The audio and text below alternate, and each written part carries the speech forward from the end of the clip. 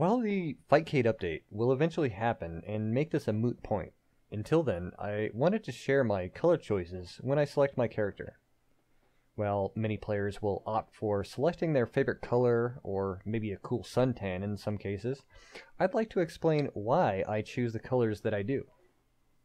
If you've ever fought me, online or offline, you may have noticed I cycle through a predefined set of colors for Honda.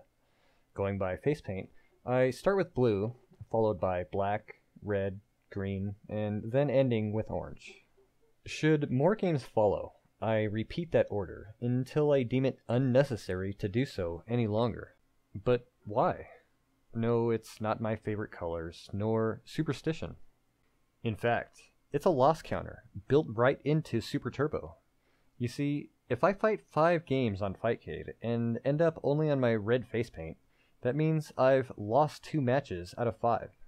Yes, with some simple math, you too can keep track of your wins and losses. If you're going to try this out, I suggest picking 5 colors. That way, every time you end up back at your starting color, you just need to add a base of 5. Typically, the point at which I don't care to keep track is somewhere above 10 matches, since 10 matches can give you a decent idea of how you're faring versus that person and that character. Your mileage with this information may vary. I'm Binary, and this has been Color Math.